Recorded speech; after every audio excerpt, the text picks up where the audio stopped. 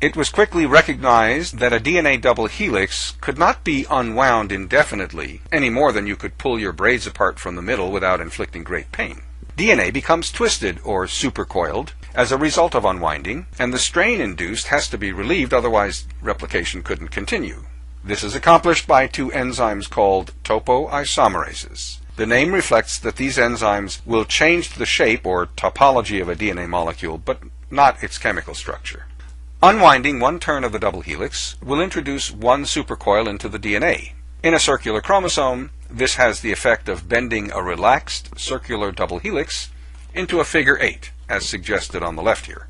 Unwinding a second turn of the helix introduces another twist or supercoil, as shown on the right.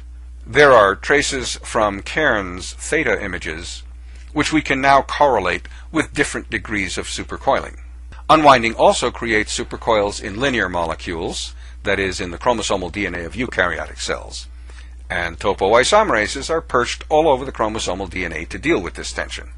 Here's how topoisomerases 1 and 2 act to relieve supercoiling by allowing double helical DNA that is too tightly twisted to untwist.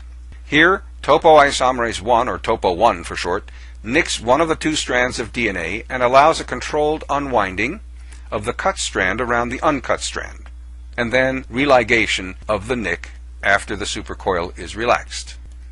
Let's look at topoisomerase 2. Topo2 nicks both strands of DNA, passing one length of twisted DNA through the cut, as shown here, with the result that the twist or coil is relaxed. Since supercoiled or twisted DNA is more compact than relaxed or open circle DNA, in the case of an E. coli chromosome, DNA that is more supercoiled behaves on electrophoretic gels as if it were smaller than the more relaxed topoisomers. This allows us to see the effects of topoisomerases on supercoiled DNA, as shown in this slide. Lane 1 shows maximally supercoiled DNA having migrated pretty far down the gel, as if it were comprised of small DNA molecules. DNA in the middle and the right lanes has been treated with topoisomerase 1 for 3 minutes or 30 minutes respectively. As the enzyme caused the DNA to become progressively more relaxed, the DNA behaves as if it were larger and larger. Each band that you see is a next level up or down in the number of supercoils.